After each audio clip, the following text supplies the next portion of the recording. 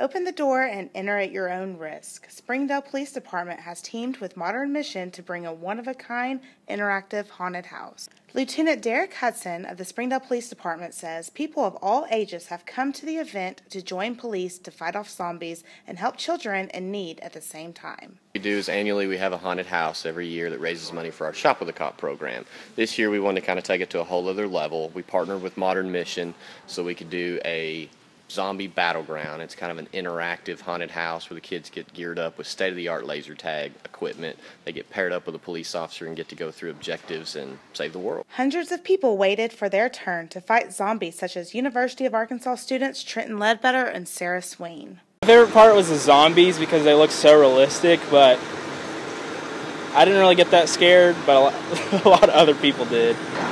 It was definitely a lot of fun. It was really scary whenever the zombies would come and act like they were going to mess with you, but then it was okay because the cops were there. But it was definitely a lot of fun. It was pretty awesome.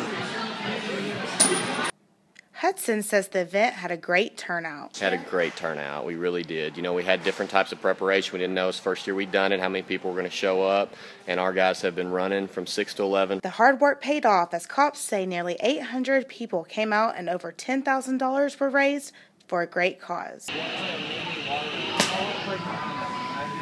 Reporting to you, I'm Kate Jordan from the Lemke Newsroom.